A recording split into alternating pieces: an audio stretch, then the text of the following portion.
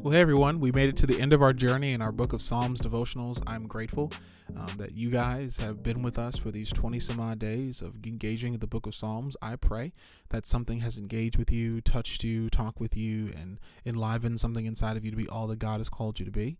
Today, let's take a look at Psalm number 8. It's titled this, Out of Everything God Made, Yours Favorite.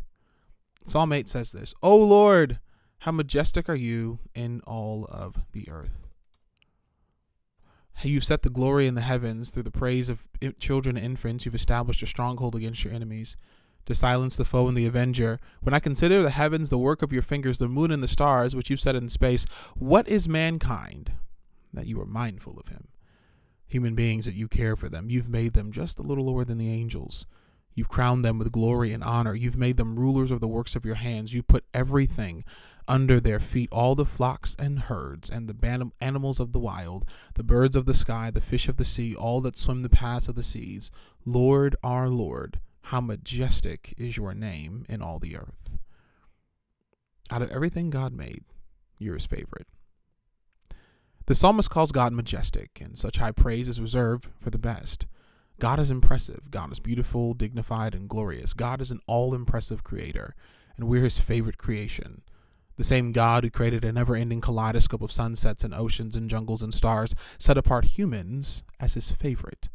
Psalm 8:5 says it like this, He has crowned us with glory and honor, and we did absolutely nothing to deserve it.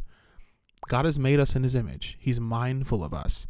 He knows every hair on our head, and he cares for us by providing our most basic needs. But not only does God care for us practically, but he cares for us spiritually and emotionally. God wants to spend time with us daily and enjoy a close, intimate relationship with us.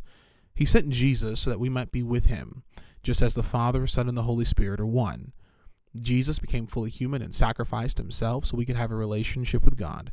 And through Jesus' sacrifice, our sin debt is paid.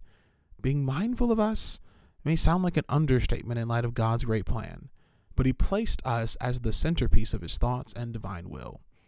That, my friends, is extraordinary love. Let's reflect. Who or what do you love the most? How far would you go for them to show how much you love them? Does knowing what God thinks about you change your perspective of God? What is man? What am I that God is mindful of me? Loved. Let's pray together. Thank you that you're mindful. Amen. Go forth, prosper, be well. It's been an honor to be on this journey with you for these past 24 days. Rise up, own what God thinks about you, because out of everything God made, you're pretty cool. Matter of fact, you're more than pretty cool. You're amazing. Have a great day.